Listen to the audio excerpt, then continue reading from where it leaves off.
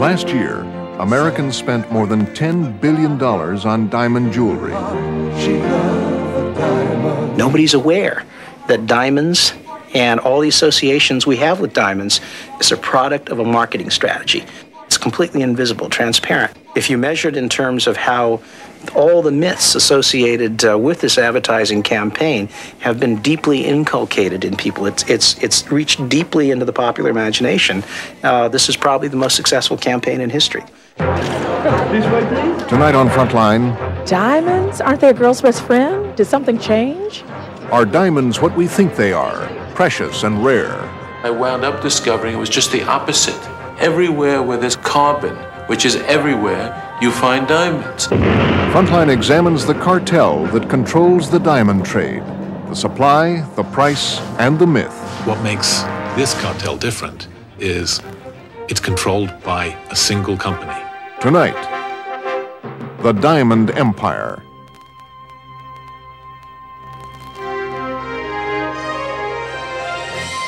Funding for Frontline is provided by the Corporation for Public Broadcasting and by annual financial support from viewers like you. This is Frontline.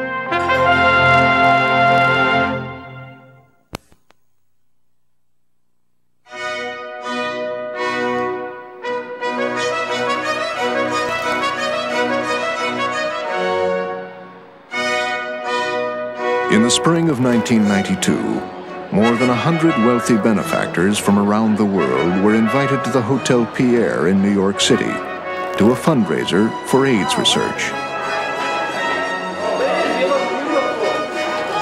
Elizabeth Taylor, the high priestess of the mystique of diamonds, had invited them personally to an auction of fine jewelry that raised more than $500,000. The evening itself was a glittering tribute to the allure of diamonds. I'm wearing the diamonds because my sweetheart has given them to me, and it means love, and it means forever. Diamonds? Aren't they a girl's best friend? Did something change? Diamonds? Diamonds! You're a woman's best friends. So, champagne. But what we think about diamonds is in fact a myth. At the center of that myth is an illusion that diamonds are valuable because they are rare. When writer Edward Epstein set out to investigate the diamond trade, he discovered that diamonds aren't rare at all.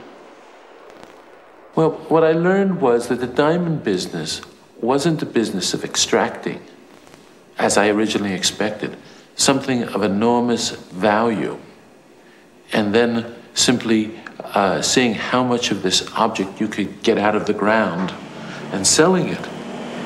That was what the business appeared to be when I started my venture. That their real business was restricting what came out of the ground, restricting what was discovered, restricting what got cut, restricting what actually found its way into the retail market, and at the same time, through movies, through advertising, through Hollywood, through the manipulation of perceptions, creating the idea that there was this enormous demand for these shiny little objects that they seemed to have an abundant supply. So I wound up on this voyage of discovery, starting off with the idea that there was this object of great value, and that it was just a question of how many could you get out. And I wound up discovering it was just the opposite. This is the story of how that grand illusion was created, and the story of how one family gained control of the world's diamond trade, and for nearly a century has maintained its hold on an empire that defines the very idea of what diamonds really are.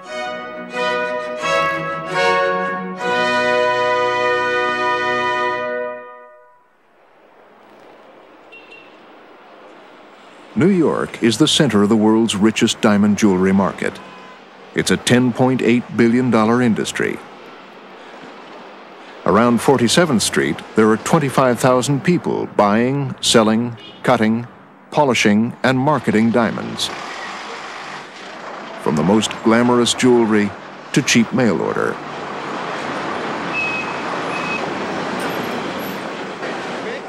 Very few in the diamond business will talk freely about what they do. There is a great deal of money at stake. There is also a great deal of uncertainty, but that's something top dealers like William Goldberg take in their stride. It's fascinating. It's amazing. A lot of men that I know that are 10 years younger than I am can't wait to retire, and I can't wait to get here in the morning at 8 o'clock to produce these beautiful works, you know, these beautiful pieces of art from what looks like a pebble on the beach, and then to nurse it through all its stages, and then to finally come up with some of these wonderful things is just a joy. Goldberg is one of the elite dealers who specialize in rare and precious stones. He has a team of cutters working just off Fifth Avenue. Some of the diamonds they handle will sell to royalty and movie stars for $1 million or more. This stone took us one of the longest ever, 8 or 9 months. It was the most impossible task. Every time we had new surprises. Nature is very funny when it comes to these things. You know, there were new hidden imperfections which we didn't think existed before, which always seemed to sneak in. We paid in excess of $10 million for this diamond. Everyone here is very highly skilled technician, and some of them have very specific jobs to do. This man, for example, he's cutting the 85-carat stone. Right now, it's around 36.5 carats, and he's putting the finishing facets on the bottom of the stone.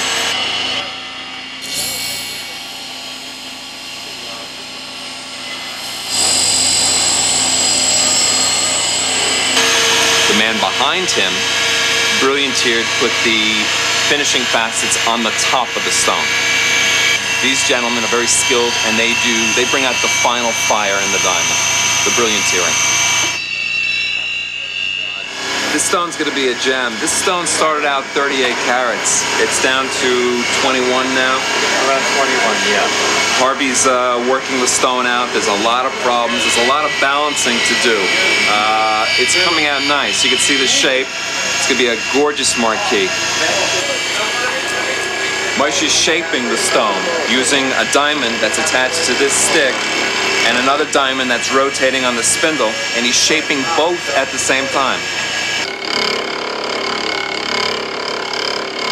They measure diamonds by weight, in carats, 5 to the gram. Their value depends on color, clarity, and cut. Flawless stones which are pink, blue, or yellow bring the highest prices. The best can top $100,000 a carat. This stone will sell for $1 million. Diamond is among the hardest known substances, but many carats must often be ground away to cut a rough stone into a traditional marquee or brilliant. The smallest mistake is inordinately expensive. It calls for expert planning from a rough designer. I will try and find the largest, most pure stone in here. Matter of fact, this stone will probably end up being 3 different stones because of the imperfections that I can find. For example, I do see a pear shape, and I do see an emerald cut, and I do see an oval. The most important thing is bringing out the beauty. De Beers is very proud to continue the Diamond Decade by presenting its program for 1992. Most of the world's rough gem diamonds come through organizations run by the South African company De Beers, known in the United States by its famous advertising slogan, "A diamond is forever." Fewer than 200 diamond merchants qualify for a sight, the privilege of buying directly from De Beers. Everyone else must buy in turn from them. When we're site holders, we get a site every 5 weeks from De Beers. If you can come up with a huge sum of money, it certainly would not qualify you to be a site holder.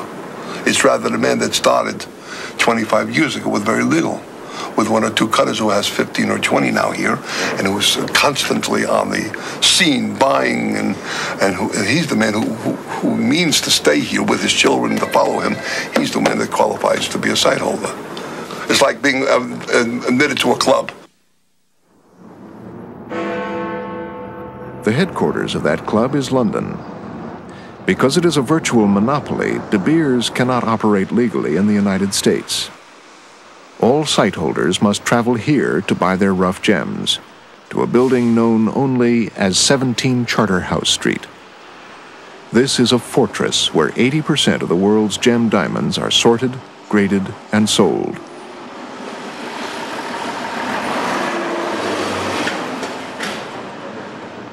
A site holder sends his request for the grade of diamonds he needs, but there are no guarantees.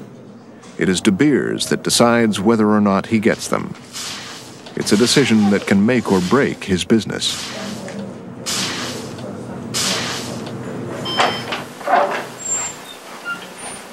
Good afternoon, gentlemen. Good afternoon. This is your site for October. In this shoebox is basically the diamonds that they're going to cut that month. And in this mixture of diamonds, there are large diamonds, there are small diamonds, there are colored diamonds. There's what De Beers wants to be on the market.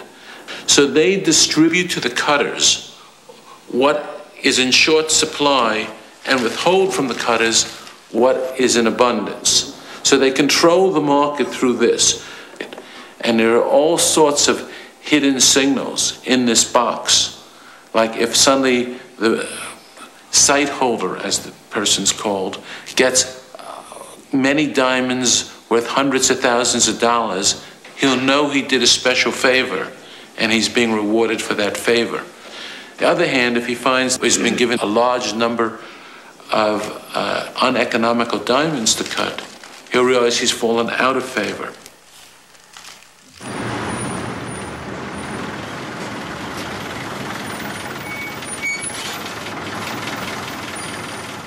Even the world's top dealers are at the mercy of De Beers' central selling organization. William Goldberg usually has special requests alongside the ordinary stones, but even he does not know what to expect. Here are the regular goods and 2 boxes of specials. Thank you. So we'll see you later.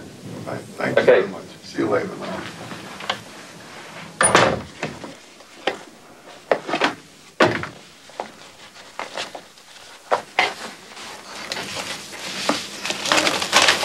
Aha. See, this is very interesting. These are greens that come from Botswana. And this is a regular cut and dried bread and butter item. And quite often, these are priced in such a way that there's very little profit to be made on this goods. For whatever reason, at any given moment, they make a policy decision. I've been very angry and cussed a lot and been very upset. But that's how the cookie crumbles. I have no options. What can you do when that happens? Just cuss and fret and look forward to the next, that things will change at the next site. Can you leave all that on the table and say, I'm not interested, I'm not going to make a profit this month? Can you do that?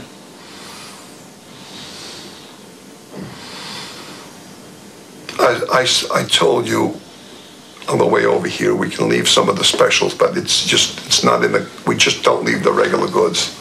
Somehow it doesn't work that way.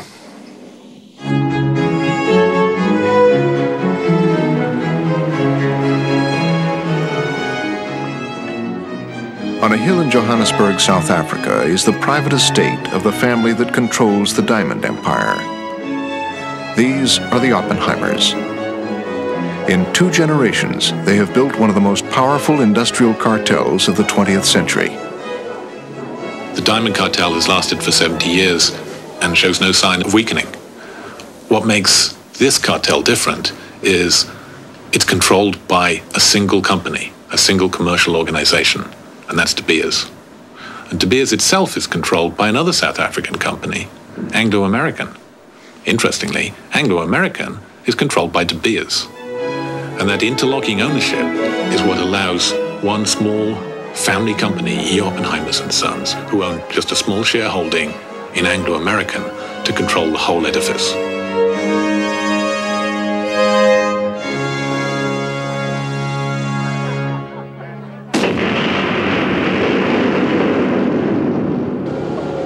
The diamond mines of southern Africa are the heart of the Diamond Empire.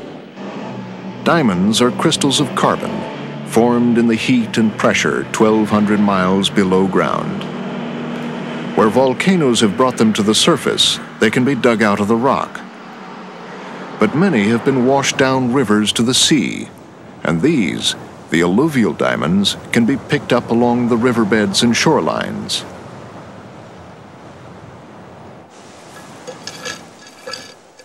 Sand and gravel are brushed out of the crevices, or scooped in huge quantities out of the hillside, and the rough diamonds are simply sorted out from the rest. There are extinct volcanoes throughout Africa, Asia, Russia, Australia, and America, and they are littered with diamonds. For a commodity which sells at thousands of dollars a carat, the supply seems truly staggering. Diamonds can even be picked out of these shallow waters along the African coast.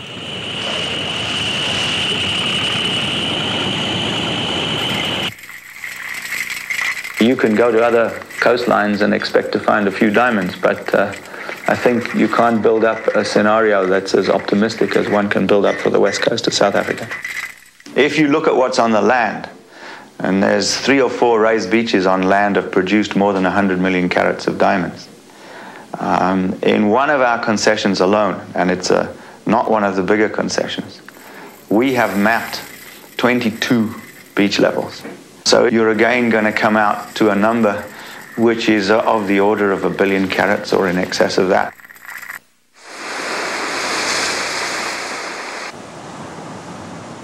Because diamonds are so plentiful, it makes De Beers' virtual monopoly an astonishing feat.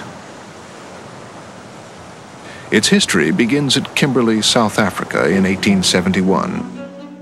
Until that year, mines had been few, and diamonds truly rare, mostly from India and Brazil.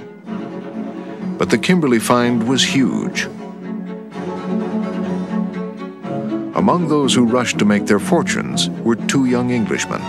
Charles Darnell Rudd, my great-grandfather, and Cecil Rhodes met here in October 1871. They were early in the rush here, and they would have found an anthill, a mining camp, and as Rhodes described it, as Stilton trees, as the claim holders dug down into this enormous diamondiferous kimberlite pipe. But their eyes were more directed towards De Beers mine, which is about a mile over the horizon there. And that's where they dealt with the farmer De Beers, and they bought that farm out for £6,000. The thoughts of Rhodes immediately began to concentrate on the amalgamation of all these individual claim holders. And by 1880, he had amalgamated all the claim holders on his mine, the De Beers mine.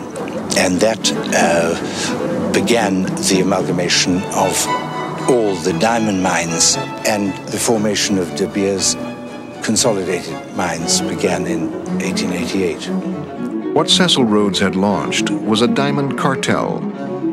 It was based on an earlier French scheme to monopolize copper, buying up mines, restricting supply, and raising prices. From its first headquarters in Kimberley, De Beers bought out almost every other large mine in South Africa. But shortly before the First World War, diamonds were found over the border to the north in German Southwest Africa. A young German-born diamond dealer in South Africa went there to investigate. His name was Ernest Oppenheimer. Ernest Oppenheimer, in 1914, 2 months before the outbreak of war, went there to survey the territory and came back with a report that was mind-boggling and subsequently hidden from the public. The fact that this was the richest diamond field in the history of the world. It was an alluvial field, meaning diamonds were on the surface, you could go pick them up. And in fact, they put what they termed back then natives, black natives, each put a tin can around their neck. and they line them up, and they get on their hands and knees, and they just pink, pink, pink, put the diamonds into the tin cans as they walked on their hands and knees. This is how rich the fields were. Oppenheimer saw an opportunity and seized it. The German landowners, afraid of expropriation as World War I came to an end, agreed to merge their companies with his. Because both British investors and American financier J.P. Morgan had stock in his venture, Oppenheimer called his company the Anglo-American Corporation. Within a few years, it was clear that he had landed a supply of diamonds to rival even the mines owned by De Beers. Coming into the 1920s, Ernest Oppenheimer then said to De Beers, who controlled, for the most part, the diamond syndicate, diamond cartel, he said to them, listen, I am going to flood the world market unless you make me chairman of the company. And in 1929, he was made chairman of De Beers. That is the basis of the Oppenheimer fortune. Oppenheimer's mine, a private estate 3 times the size of New Jersey, became an exclusive territory known as the Forbidden Zone. It was the bedrock of the worldwide De Beers diamond empire, which the Oppenheimers began to build. The true genius of diamonds came through the Oppenheimer family, and came even with Harry Oppenheimer, who's running it today, where they realized that diamonds, as originally conceived, coming from only 3 or 4 mines, was wrong. That diamonds existed everywhere in the world. Everywhere where there's carbon, which is everywhere, you find diamonds. Most every famous diamond in the world is represented in this case. They are worth many millions of dollars and trails of blood. While the public continued to imagine that diamonds were rare and romantic, De Beers was mining enormous quantities. Ernest Oppenheimer saw that more huge finds might force prices to go plummeting downwards.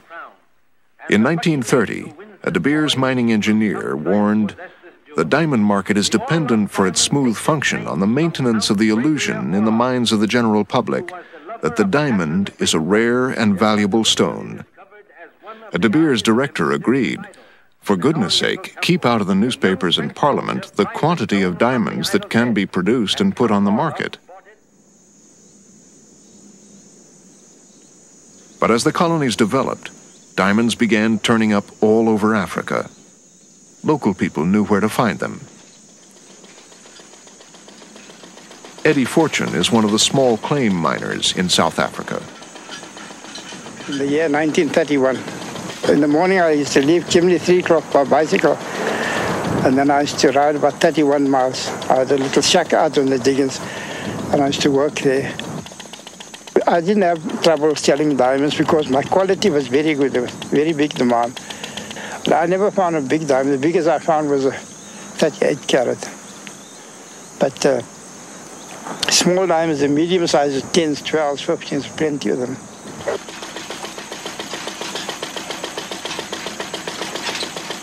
To keep control, De Beers had to prevent the little mines from putting too many diamonds on the market. The simplest answer was to buy them up. Certain companies came and they bought out the small diggers, you see. That's how they developed and became a big company. De Beers bought out everything.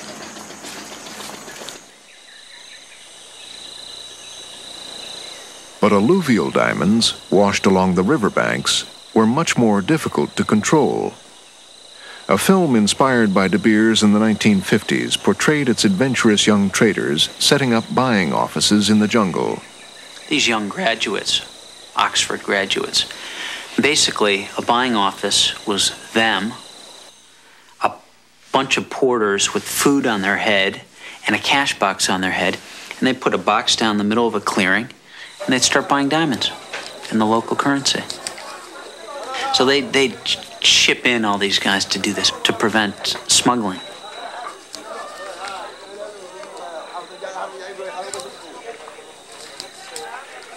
There is always a competition between the Anglo-American De Beers group and other dealers all over the world for a bigger slice in the world diamond markets.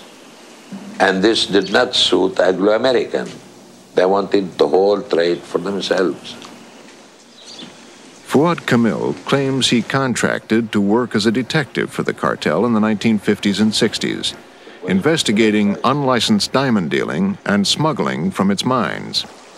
Diamonds going out of Sierra Leone and other African diamond markets were going to what Anglo-American described as black markets.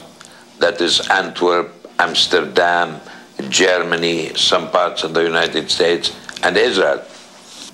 Now, these people were labeled black markets by Anglo-American, but in their own countries, they were respectable diamond dealers. To get information, Kamil says he broke the law and even kidnapped people who fell under suspicion. And those that had diamonds, I took them as prisoners. I interrogated them, got information from them. I kept them as long as I wanted, week to week, some of them months, and released them when I wanted. There was beatings, there was punishments without food. We did everything we could to extort the information from them. There was a stage where no one dared to pass from there, diamonds or no diamonds. So to put it bluntly, we were a terrorist group.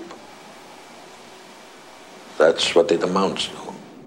The cartel denies that Kamil worked for either De Beers or Anglo-American and says his accusations are part of a vendetta against them. By the 1950s, the diamond cartel had amassed enormous power, taking control of diamonds at the source, making deals with colonial powers, building its network mine by mine, country by country.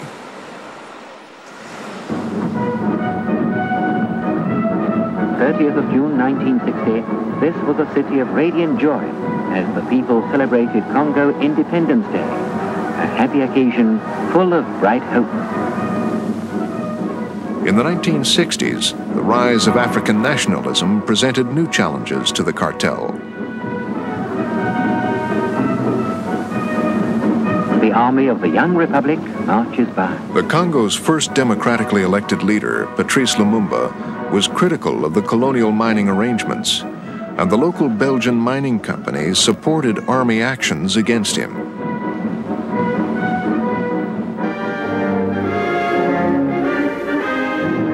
A new chapter begins in the dark and tragic history of the Congo with the coup against the leftist leader was backed by the CIA, and it ended in Lumumba's murder. Colonel Mobutu, taken to Mobutu's headquarters, Mobutu Sese Seko emerged as the dictator of what became Zaire.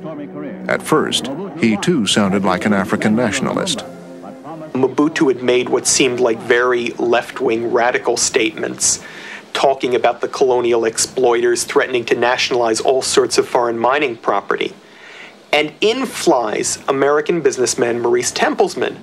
Maurice Tempelsman is an independent diamond dealer and a key intermediary for De Beers.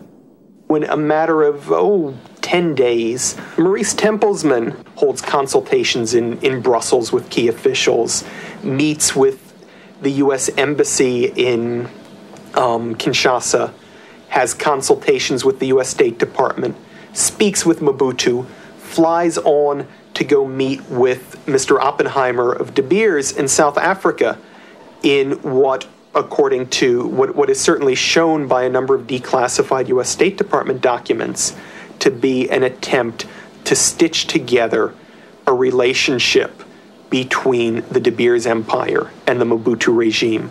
So it's very clear that from the very beginning of the Mobutu regime, Tempelsman had an important role in, to put it most charitably, advising and guiding Mobutu on how to deal with companies like De Beers. The Oppenheimers, through Tempelsman, arranged to have the exclusive supply of diamonds shipped to their offices in London.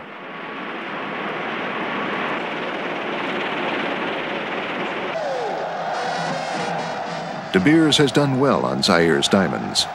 So has President Mobutu.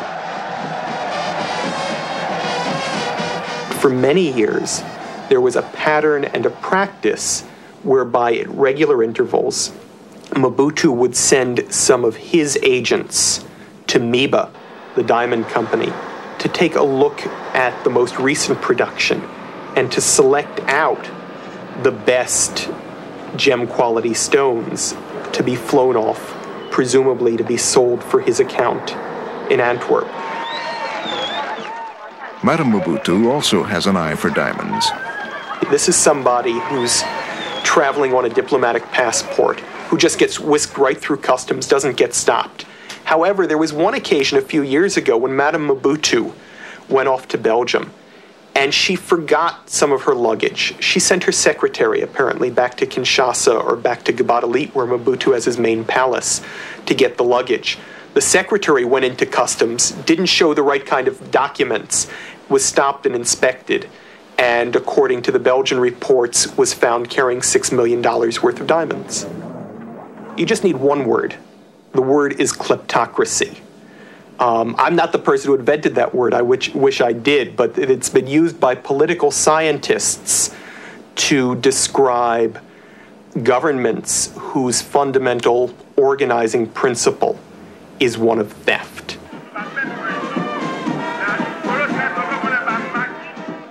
Mobutu spends huge sums on an army to keep himself in power. He himself is one of the richest men in Africa, while his people are among the poorest.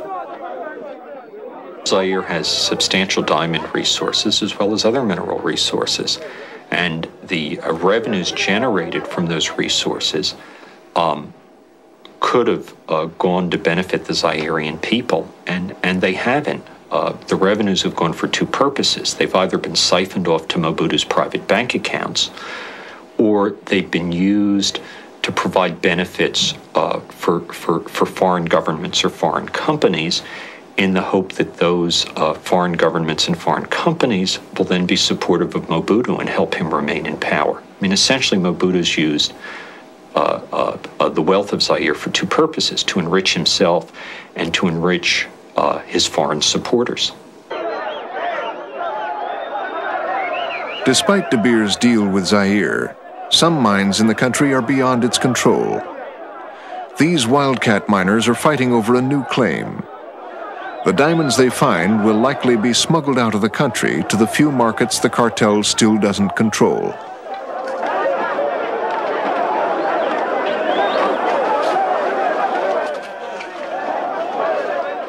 You're talking about a country which is certainly one of the two largest diamond producers in the world, where you have this Wild West kind of atmosphere. And looking at it from the outside, I would guess that this is the most difficult relationship over the years that a company like De Beers could have with an African government. This is an area of intense digging in Kapamba, which is... In neighboring Angola, regulated diamond mining is a casualty of its devastating civil war. In 1992, wildcat miners there swarmed the diamond-rich dry riverbeds, picking up small fortunes in alluvial diamonds. De Beers has spent an estimated $500 million to keep them from flooding the market and depressing prices. Stripping and removing the ore. Each time diamonds are found in an inconvenient place, they begin, the diamond cartel, through intermediaries, through law firms they hire, ways to think, how can we prevent these diamonds from reaching the market? And declaring something a national park, tying things up in litigation. These are just the methods, and there's an infinite number of different methods you could use once you understand what the objective is. The objective is to prevent mines from being developed that are outside their control. Murfreesboro in southwest Arkansas is the home of America's only diamond mine. At the inauguration, Hillary Clinton wore a diamond found in this mine, which was discovered at the turn of the century. But today, the 100-acre site is mined only by tourists and amateur prospectors. Commercial mining was abandoned here in the 1920s, even though geological surveys showed the mine had great promise. The Justice Department investigated allegations that Ernest Oppenheimer had illegally influenced the closing of the mine to keep its diamonds off the market. Okay, you better get down here and see what it can go for.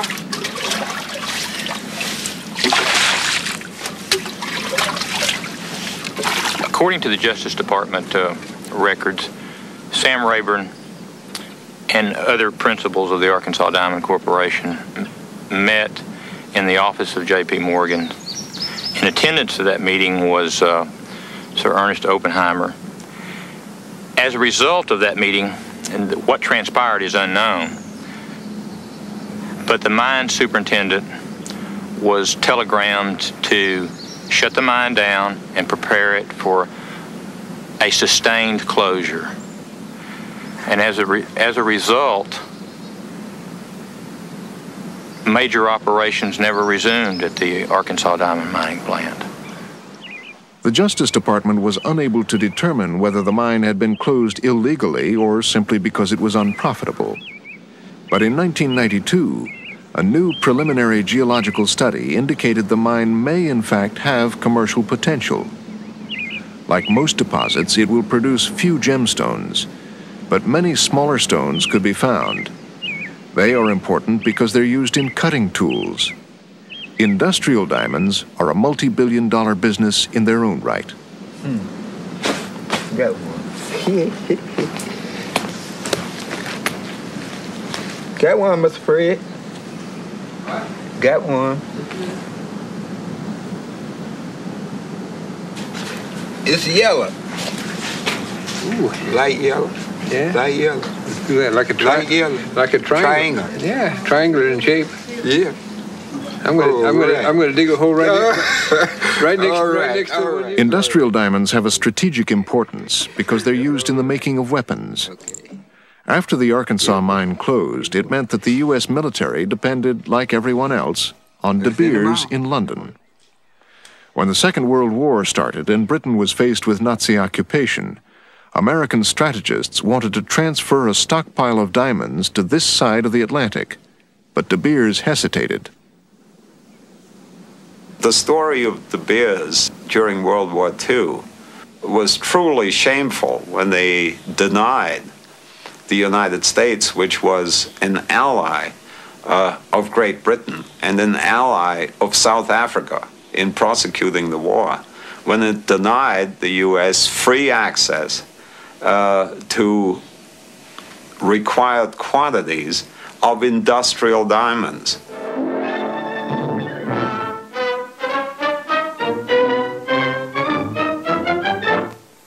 Defense production in factory and arsenal begins far behind the assembly line. Apparently fearful that diamond prices would fall if a military stockpile were sold off after the war, the Oppenheimers refused to allow any diamonds out of their control.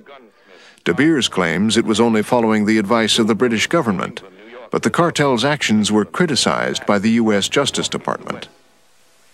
Only after complicated arrangements where De Beers insisted on retaining control of those industrial diamonds by placing the supply organization in Canada was some accommodation reached so that the United States could obtain the quantities of industrial diamonds needed for the war effort on its own behalf and the behalf of its allies. Meanwhile, however, the Nazis did appear to be getting a steady supply of diamonds, and the Americans were very concerned to find out where they came from. We were able to get documents, secret documents, declassified from the National Archives in Washington that describe the investigation that they mounted into smuggling of diamonds out of the Congo. A U.S. intelligence officer, Henry Lee Staples, led the American investigation into the smuggling. Before he died, he worked with his son on a memoir of those days. He had assigned an agent, Teton was his code name, and he had, through whatever means those agents have, determined that the largest source of leakage was the Fourminiere mine, and the diamonds from that were leaked from the Fourminiere mine went to various points in Africa, and from there were by various routes smuggled into Germany. Belgian Red Cross parcels were loaded with illegal diamonds and then sent to Switzerland, and from Switzerland to Belgium, which was, of course, occupied by the German forces. The Allies knew that without the Congo stones, Hitler had only an 8-month supply of industrial diamonds. But their hardest task still lay ahead. How could the smuggling be stopped? The Fourminiere mine is, of course, one of the producers that is signed up in the cartel. Its production is exclusively marketed through the cartel. And indeed, the company which controls the mine, Sibeka, had as one of its principal shareholders Ernest Oppenheimer.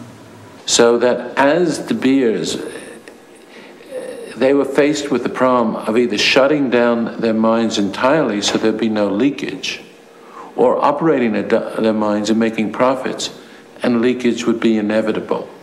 And as they were a business, they elected to continue in the diamond business, even though it meant inevitably, no matter what they did, and I'm not sure they did that much, but no matter what they did, diamonds would get through. It was impossible to stop diamonds from getting to Hitler, and what the Diamond Cartel then tried to do is prevent any investigation which would have revealed the very embarrassing reality that diamonds were getting to Hitler. The investigation was terminated, and the agent, Teton, was convinced the investigation was terminated as a result of influence by the cartel on the British government. We were able to obtain declassified documents in Washington showing his cables complaining that his investigation had been aborted early. In its extensive investigation of the cartel's behavior during World War II, the Justice Department also concluded De Beers had overcharged the United States for the industrial diamonds it did supply. One U.S. official complained, "This form of profiteering is the more obnoxious because it has been accompanied by pious public professions of sacrifice and patriotic foregoing of profit." And De Beers' wartime advertising did appeal to American patriotism. "Buy our gems," the ad said, "because they pay for mining, which produces the industrial diamonds America needs to win the war."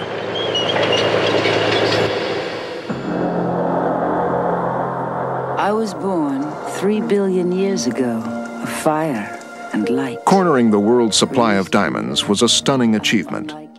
No less extraordinary was the cartel's success in creating a demand for its huge stockpile of diamonds. Who am I?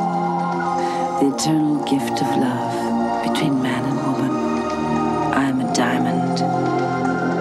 I am forever. The De Beers campaign is probably one of the most successful campaigns. I mean, measured in terms of the growth in the market.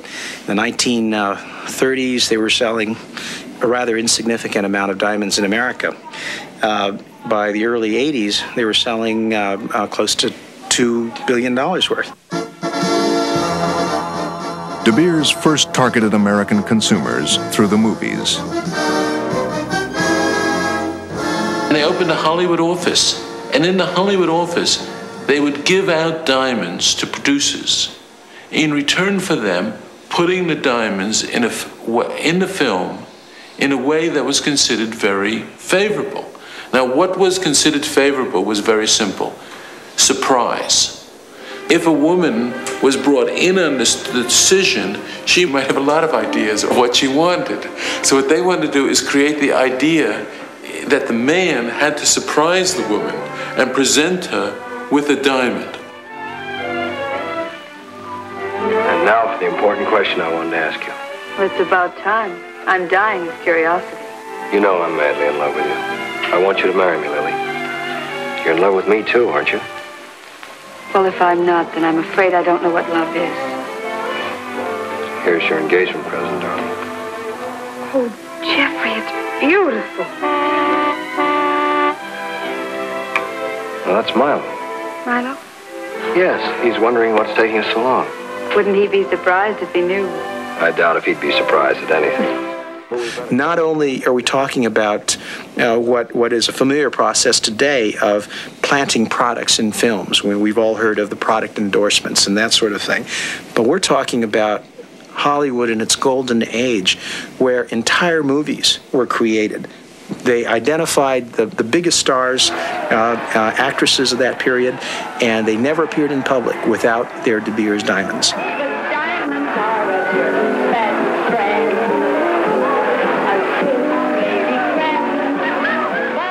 Claudette Colbert and Merle Oberon were given special scenes to show off their De Beers diamonds. Diamonds Are Dangerous was conveniently retitled Adventure in Diamonds. But De Beers aimed even higher than Hollywood. The British royal family was another idea of what, in the American mind, represented the ultimate in how you should behave, and how you should behave aristocratically and well. And of course, the British royal family was more than willing to go along because diamonds came from British colonies.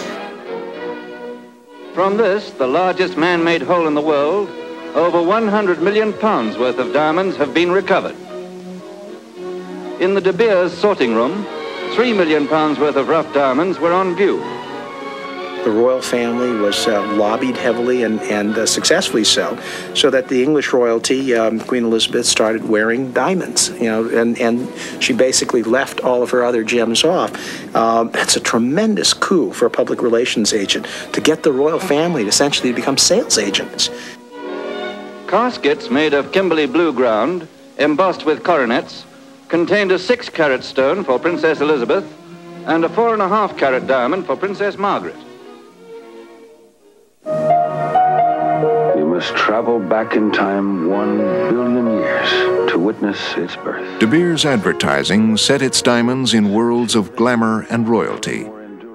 But its best-known slogan arose out of the fear that sales would be undercut if people began putting second-hand jewelry on the market.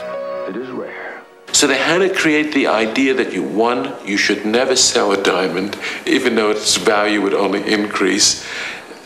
And secondly, that people should store and hoard these diamonds. So the whole idea that a diamond is forever is really their desperate hope that people will hold diamonds forever. It is love, and its only promise is forever. We're planning to attract your customer by building on our rites of passage program. In its message to dealers, De Beers reveals its key marketing strategy is to convince consumers to buy diamonds for every romantic milestone. Let's start with your bread and butter, the support behind the rites of passage, the diamond engagement ring, diamond anniversary band, and the 25th anniversary diamond. Our goal is to make diamonds a cultural imperative for all these important occasions in a woman's life. That's why we are continuing to support these segments, so that newer products like the Diamond Anniversary Band and the 25th Anniversary Diamond will become as obligatory as the Diamond Engagement Ring, bringing your customers back again and again. Nobody's aware that diamonds and all the associations we have with diamonds is a product of a marketing strategy. It's completely invisible, transparent. If you measure it in terms of how all the myths associated with this advertising campaign have been deeply inculcated in people, it's reached deeply into the popular imagination. This is probably the most successful campaign in history. That's what we're here for, to respond to your requests and to help you sell more diamonds.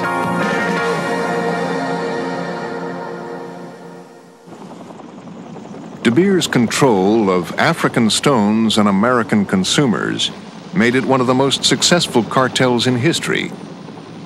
But it would face new challenges as diamond mines were discovered around the world. In the 1950s, diamonds were found in a place where neither South Africans nor Americans could easily do business: in Siberia. In 1947, geological prospecting parties entered the Yakutian taiga. Would this daring hypothesis be confirmed or not?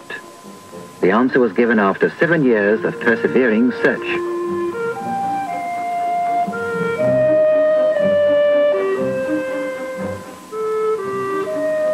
Yakut diamonds. If the Russians had dumped their diamonds on the market, it might have put an end to the cartel. But in 1957, while De Beers was very publicly opening a new building for its central selling organization in London, the Oppenheimers were very privately beginning to do business with the Russians. Workers gaze with pride at what they have accomplished.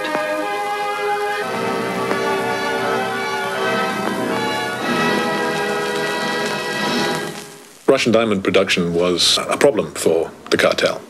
Russia, the communists, were anathema to the South Africans. Equally, the South Africans were an anathema to the Russians. This created a problem for the cartel because they couldn't be seen to be dealing with the Soviet diamond production. The cartel is an operation that's well used to cloaking their business operations in mystery. They simply set up a separate operation owned by a UK merchant bank across the street from their offices. The diamonds would appear to have found their way into the central selling organization without a problem. By the 1980s, Russian diamonds were pouring quietly through London into the market.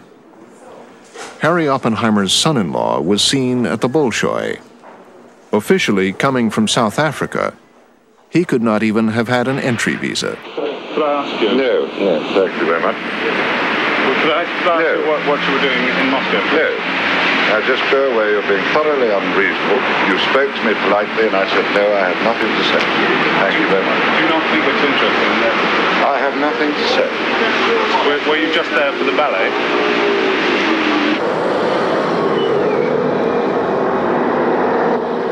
The other interesting feature of the Russian diamond production was that there was an extraordinarily large proportion of medium-sized stones in the quarter to half carat size. De Beers then came up with perhaps one of the great new product inventions in jewelry history, the eternity ring, a ring that was designed to use up this excessive production of those size stones. And it is perhaps amusing to think that at the height of the Cold War, the eternity ring that was being so successfully marketed in America was filled with stones from Siberia. As the Soviet Union became an important source of small stones, the problem for the diamond industry became finding cutters willing to work for low enough wages to make these stones profitable. India soon developed into the world's greatest cutting center. There are 750,000 cutters in workshops around Surat. Perhaps 100,000 of them children under 13. They place 58 exact cuts on a diamond less than half a carat, smaller than a broken pencil lead. Many children work a 12-hour day, 6 days a week. They earn 4 cents a stone. The Indian diamonds have made it possible to make low-priced jewelry that looks like a lot. It's called more flash for less cash. This is the expression that's used in the industry, and this seems to be the trend. We perceive popular retail price points to top out at about $500. This is what most of our customers are demanding now, and starting as low as $75, $80. We just got in some new samples today. These are examples. Here's a ring that sells for $70. There's $2 worth of diamond in this ring. But the fact that we can market it as an article with a genuine diamond makes it more saleable. Here's another ring. This is a $90 ring. There's a $1 diamond in here. It's a white finish that makes it appear like diamonds. There's only one diamond in the center.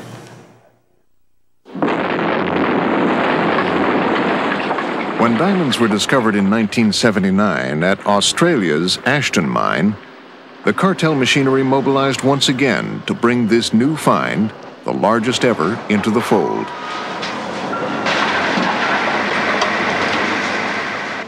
Until then, the cartel had co-opted diamond sources largely in Russia and African countries. Could they repeat the success in a country that was modern and democratic? The Ashton project certainly had huge reserves which, if it had gone into independent hands, would certainly have challenged De Beers' monopoly. Now, I know that the Indian government had made representations to Australia to take over the marketing. I myself met with one independent diamond trader who was visiting from London, and he was also putting in his bid and trying to persuade the Australian government that, in fact, as I said, there were enormous benefits for Australia, and it was not in the interest to further reinforce a monopoly. But De Beers pressured Australia by threatening to reduce diamond prices in the categories of stones the new mine would produce. At the same time, the Oppenheimers bought stock in key Australian companies. De Beers' chairman, Harry Oppenheimer, flew in to cement alliances, and the cartel began to lobby the government and mold public opinion. Many Australian journalists were invited to South Africa, sponsored by De Beers, to go on, I suppose, tours which were meant to promote De Beers' image and soften the impact of De Beers' penetration into the Australian economy. And soon after those tours took place, it became quite evident in the Australian media, mainly through the newspapers, that there was a very pro-CSO approach being adopted by the media. So I think De Beers' strategy worked quite well in that they'd softened up the Australian media, and the media reciprocated by promoting very favourable stories to the De Beers takeover of the Ashton project.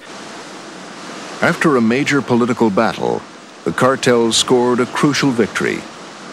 The bulk of Australia's output, mainly industrial grade and small gemstones, would flow through the cartel's central selling organization in London.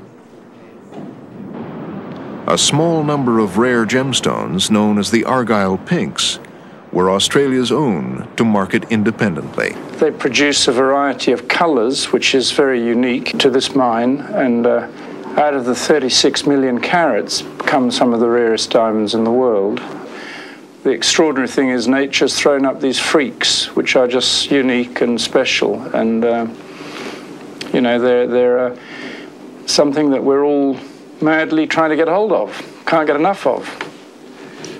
If you look at this small, very intense pink from Argyle, and it's only, I think it's about 18 points, and then you compare it against this 2-carat from Argyle, the 2-carat is worth about $22,000. Now, if we could superimpose that colour on that small pink into that 2-carat, that 2-carat would be worth at least $1 million in today's market. Now, Argyle only gets maybe 3, 4, 5 of those stones a year maximum out of, remember, 35, 36 million carats of diamonds.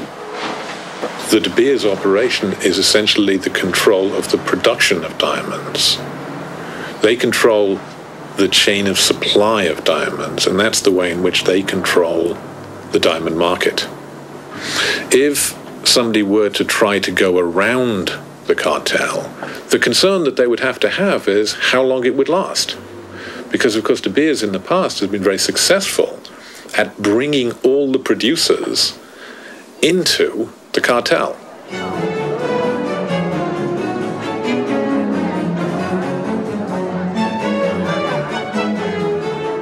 Today, a century after it began, the diamond cartel still controls the production, the marketing, and the pricing of rough diamonds around the world.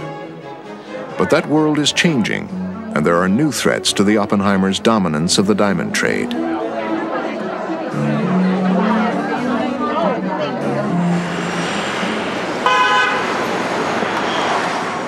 In its largest market, the United States, the cartel cannot operate openly.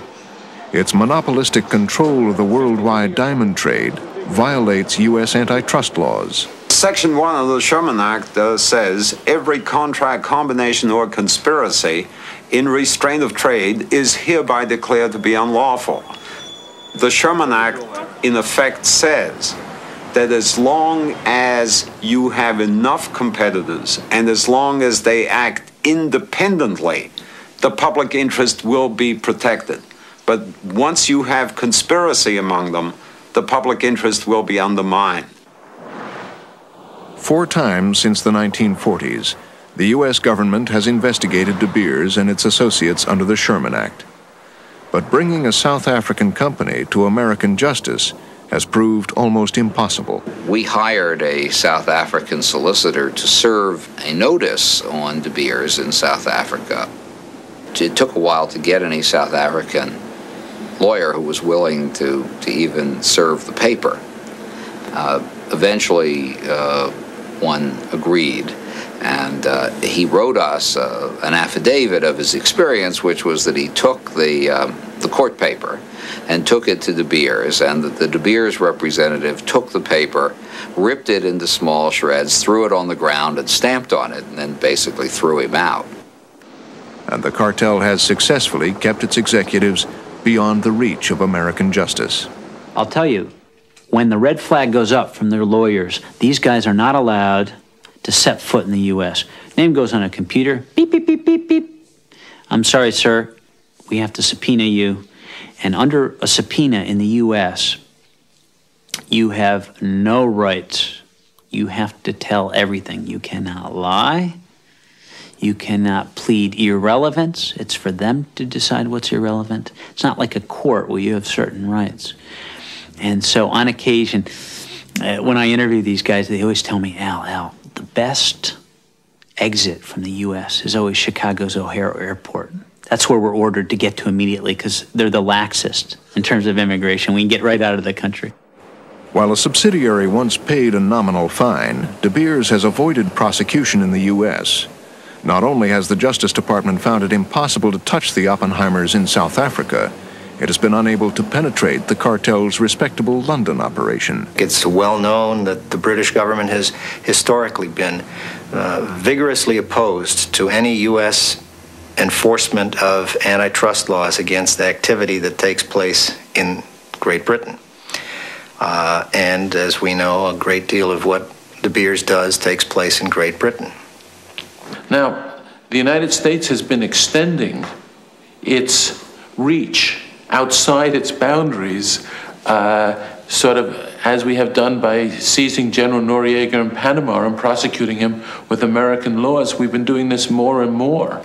And I don't think it's inconceivable that at a certain point, the fiction that the American diamond industry, the stores that sell and the merchants that sell the diamonds and sell most of the diamonds in the world and sell them to American customers, the idea that De Beers is not acting in cahoots with them in America by putting rules on them in London, that I think that fairly soon the Department of Justice will come to the idea that even though the diamonds are handed over in London, they're handed over with rules and stipulations which mean that De Beers is operating in the American market. And De Beers could be tried if they came to that decision, which I think is eventually they will. And the Justice Department may now be closing in on one alleged De Beers operation. Synthetic diamonds were developed long ago for use in industry. De Beers has its own factory in Ireland. Its biggest international rival is General Electric. The Sherman Act strictly limits how two giants like De Beers and GE can work together. But the relationship they developed in the 80s has been brought into question. GE developed this process for making a pure C12 diamond. And I was widely quoted in the international press that this would be a several $100 million opportunity for us. But to do it, we had to grow gemstones. And we started a process for growing gemstones. And after a short period of time, we were making gemstones 3 to 4 carats, flawless E's, which is a very high grade of diamonds. And because we were growing them synthetically, we had a number of advantages. We could make them all the same size, and you could color them. You can make them blues. It's very easy to grow a 3 or 4 carat blue diamond. Once having established our technical capability to do that, we started to look at the $4 billion gemstone market. But as soon as Ed Russell began to edge beyond industrials and towards the valuable market for gems, he ran into resistance within GE from his own immediate boss. Glenn Heiner, who was at this time meeting with De Beers on a regular basis and having phone calls and what have you, simply killed the project and said we will not compete with De Beers, period. Soon afterwards, Ed Russell was fired. He's now suing GE for wrongful discharge and alleging it is involved in a cartel with De Beers. What happened after I was terminated, a price increase on all industrial diamond products was put in by GE and De Beers. They followed each other at identical prices that were implemented. In his lawsuit, Russell claims GE fired him for blowing the whistle about its dealings with De Beers.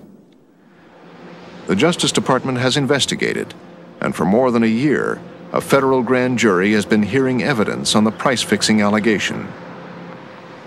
General Electric denies any wrongdoing, saying it met with De Beers only to discuss exchanging technology, and fired Russell because of his poor job performance.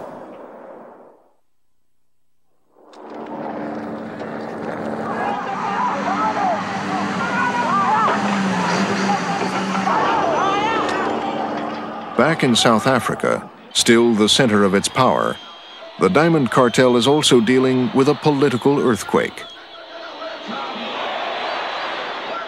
What impact will the dismantling of apartheid have on the De Beers monopoly? Harry Oppenheimer, the man who ran the cartel for 25 years, has been a long-time critic of the South African government's apartheid policy. More peaceful conditions in South Africa as a whole. We have to believe, and by our practice demonstrate, that the pursuit of business efficiency and the search for a free and just society are not contradictory objectives, but in fact two aspects of the same thing, two sides of one coin. He himself has publicly come out against apartheid on many occasions and continues to do so. I think the problem is, and this is where he's been criticized in the past, the problem is that the mining houses that he controlled made use of the migrant labor system. They made use of the compound system. They made use of the pass laws. They made use of all the institutions which in fact created apartheid. So in that sense, people questioned why, on the one hand, does this man oppose apartheid, but on the other hand, he makes money out of apartheid. 100 years ago, De Beers founder Cecil Rhodes laid the groundwork for the cartel's success in South Africa. Ironically, the famous empire builder, in his commercial activities, turning the early diamond rush into a vast industry, sowed the seeds of apartheid. Particularly after they discovered the diamond mines, what they were looking for was to try and create a workforce for those mines. And the problem was that they needed unskilled workers. But the problem was that most of the available potential labor force were black people living on the land. And in order to get them into the mines, they had to find ways of forcing them off the land. And one of the mechanisms they adopted was passing various taxes, such as poll tax, hut tax, even a dog tax, which forced people living on the land to pay cash to the government. And they didn't have cash because they were not part of a cash economy. So they therefore had to go into the mines to earn the money to pay the taxes.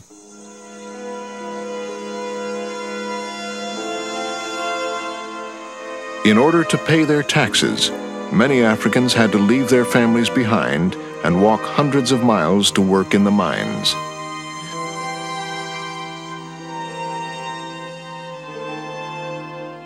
Once inside, a miner could not leave until his contract was over. De Beers' closed compounds became the model for the entire mining industry in South Africa.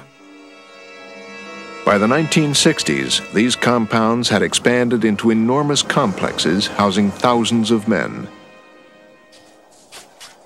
When I arrived in the mine in 1968, I was quite appalled by the conditions for the migrant labourers. The working hours were long, it was a 60-hour week. The conditions under which they worked, they were out in the open, there were very little protection against the cold and the wind. They weren't given much to eat, they were given half a loaf of brown bread and a flask of cold tea to last them throughout that 10-hour shift. Conditions in the hostels were not much better. There were no decent dining facilities. They had to eat in their rooms out of aluminium buckets. There was no real privacy. The hostels themselves were not very nice places to be in, single-sex hostels, 20 people to a room in some instances.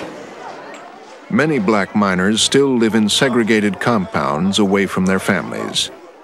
In a country in which it is illegal to pick a diamond up off the ground and keep it, the miners' union claims workers can be dismissed merely on suspicion of stealing diamonds. But today, De Beers says everybody gets a proper hearing. Any employee who could actually buy a new car is being investigated, and people were dismissed summarily because they were suspected of dealing with diamonds. How can they buy a new car? So people were dismissed without a hearing, not a proper hearing, without an inquiry whatsoever. People were dismissed, and the reasons given, which was there on paper, was security reason.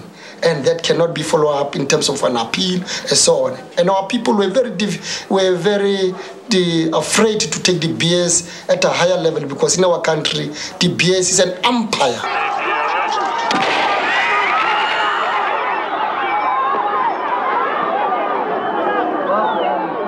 Ironically, the revulsion of the world to the brutality of the apartheid government contributed to the growth of the Oppenheimers' power inside South Africa. When in 1960 we had the Sharpeville massacre, a number of international companies in South Africa decided to get out of the country, and many investors also withdrew, overseas investors withdrew their investments from the stock exchange. Companies like Anglo-American and other large corporations then bought up the shares on the stock exchange in order to prevent the exchange from collapsing, and which would have generated a financial crisis. Instead of possibly allowing a financial crisis, which would have then forced the government into more difficulties and perhaps brought about an earlier end to apartheid, they actively supported the economy and therefore gave the government a base from which it could protect itself.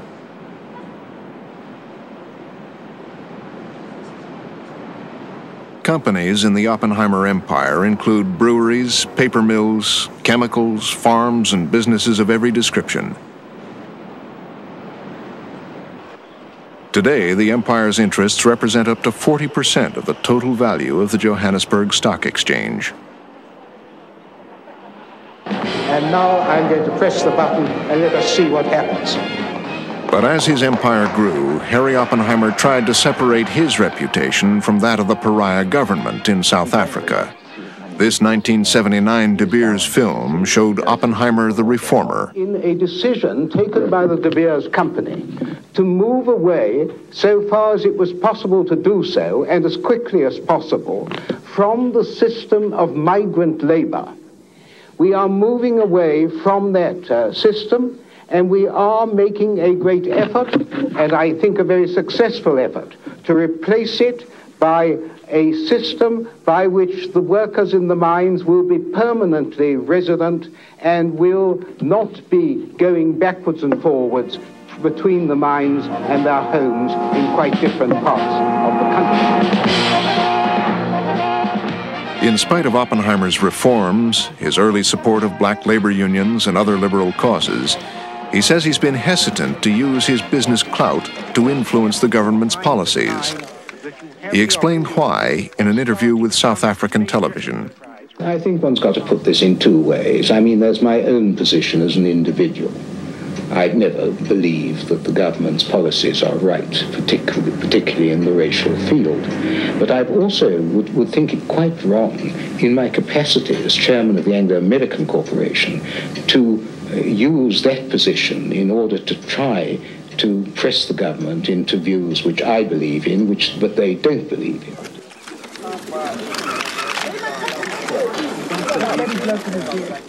In a few months, Nelson Mandela will lead the black majority to power in South Africa.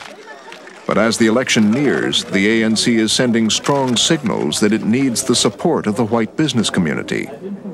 So what will the new South Africa mean for the Diamond Empire?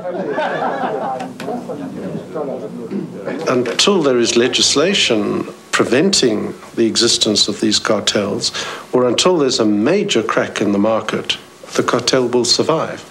I do know that the ANC is thinking about antitrust legislation in South Africa for the future. But whether they would include a company like De Beers in that or not is an open question, simply because De Beers is too powerful. If they were to include De Beers in that, and De Beers were to stop producing diamonds, it would be very serious for our economy.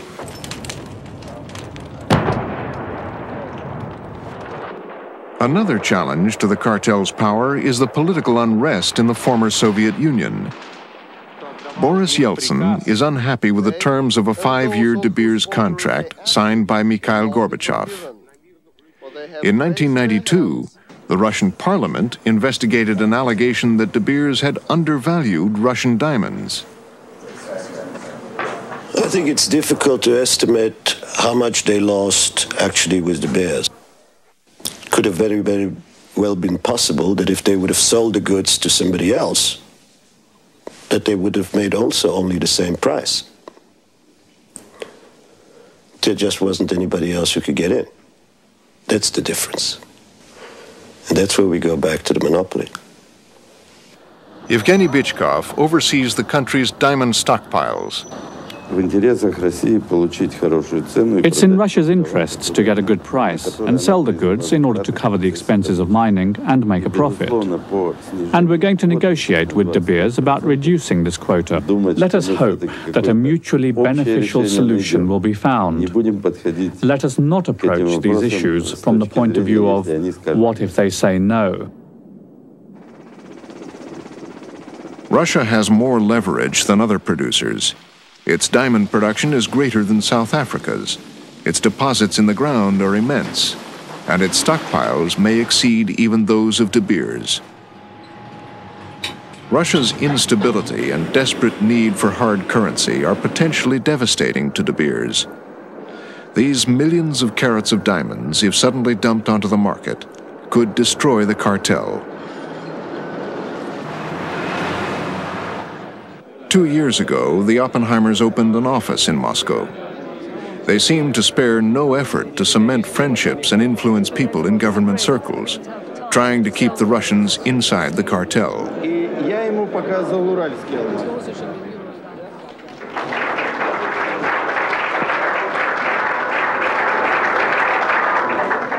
Ladies and gentlemen, I'm extremely grateful to Julian Ogilvy Thompson. Despite all the forces that threaten the Diamond Empire, the cartel seems to approach these latest challenges with a serene confidence. I think you carry on with where you find yourself in life. I chose my father with discretion, and I found myself in a certain position, and I mean, like the prayer book says, I have sought to do my duty in the station which it pleased the Lord to call me. After a century of maneuvers to control the supply and price of diamonds, the cartel's greatest accomplishment may be that it has transformed the illusion that diamonds are valuable into a hard reality.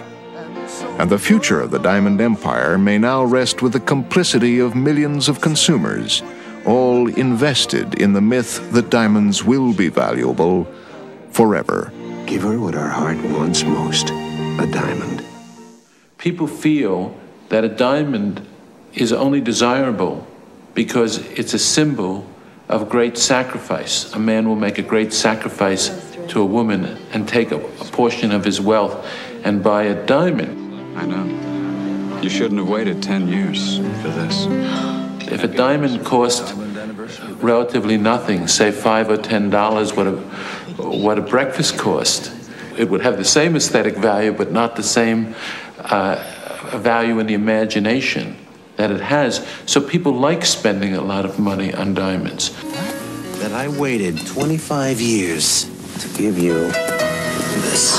The 25th anniversary diamond, a brilliant celebration of the loving marriage. I've got goosebumps. So, like all deception, the person who's deceived plays a part in the deception as well as the deceiver. It's not a one-person act. It's two people, the deceiver and the deceived, act in collaboration. More profound than words. Diamonds.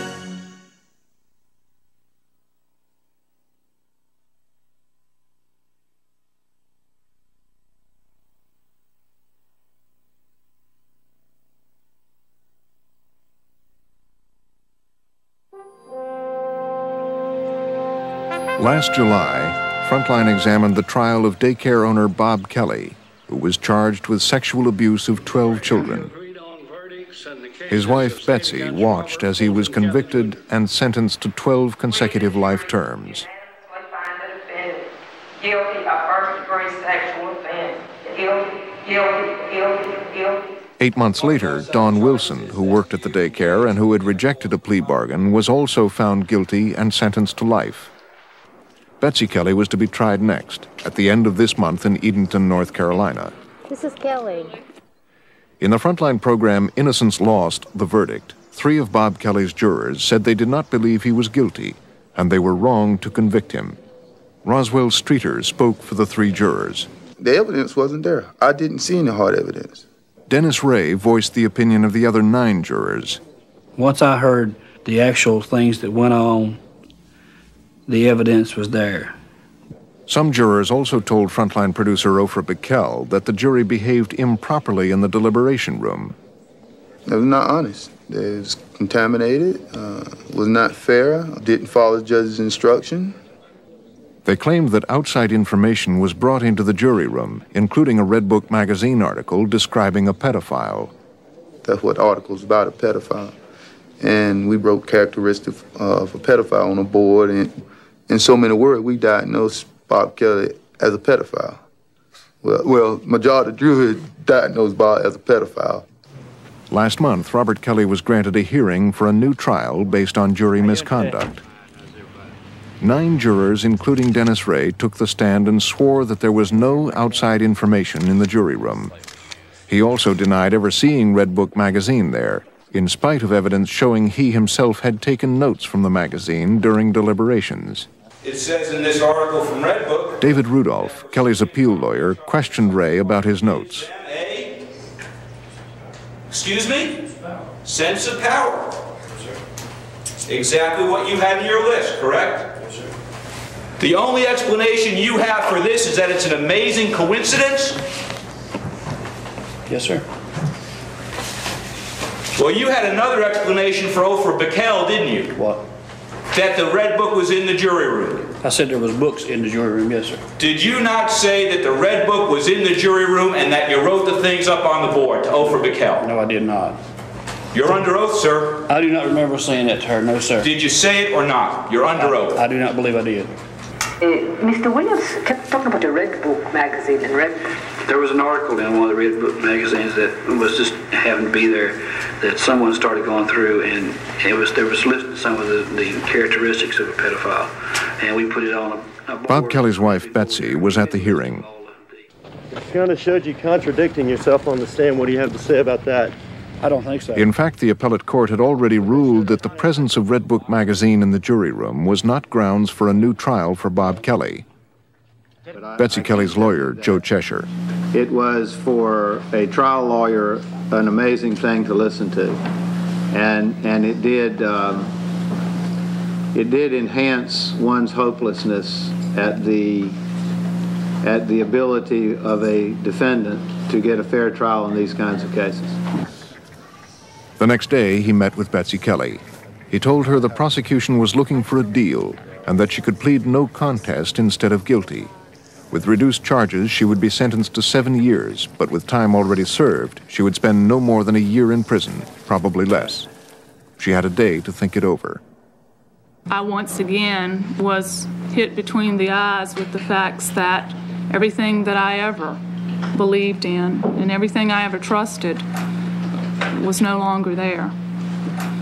What is your plea as to those offenses? I plead no contest, sir. On January 21st, 1994, Betsy Kelly signed the plea bargain, still maintaining her innocence. When I began this journey about 5 years ago, I was a very strong, a very optimistic, a very believing, and a very innocent person. And as I sit here today, I've become very tired. I've become very disillusioned. I've become very unbelieving. But I'm very much the innocent woman that I was. Last Friday, Betsy Kelly was taken to Raleigh Prison for Women to begin serving her sentence. The judge has not yet ruled on Robert Kelly's motion for a new trial.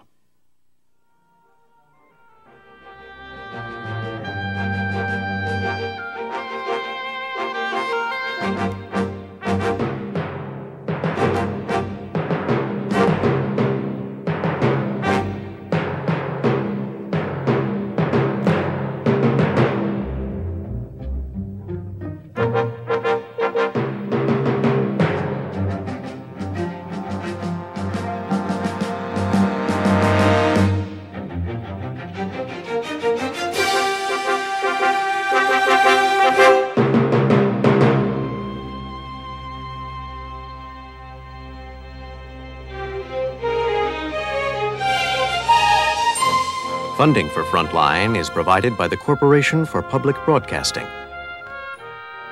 and by annual financial support from viewers like you. Frontline is produced for the Documentary Consortium by WGBH Boston, which is solely responsible for its content.